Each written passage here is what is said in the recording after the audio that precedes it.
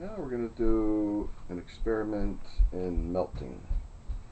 You notice we've got three cards. We've got ace of spades and we've got two red jacks. Ace of spades are very interesting because it sort of looks like a knife, and sometimes if you do it just right you can cut through other cards with the ace. So what we're going to do is we're going to arrange the cards, put the ace on the bottom. Okay? Now, if you watch very carefully, we'll see if that ace can cut through the other cards. You notice it's on the bottom.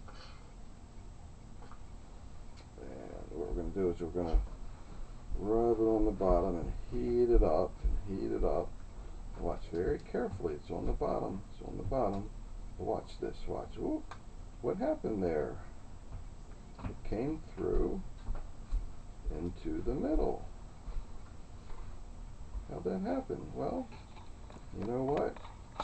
Some people think that it really isn't in the middle.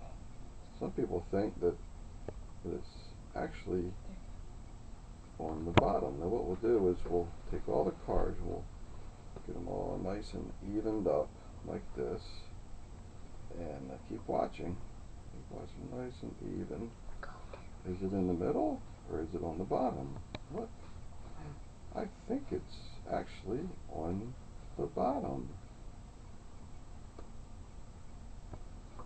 Ace of spades was on the bottom all along.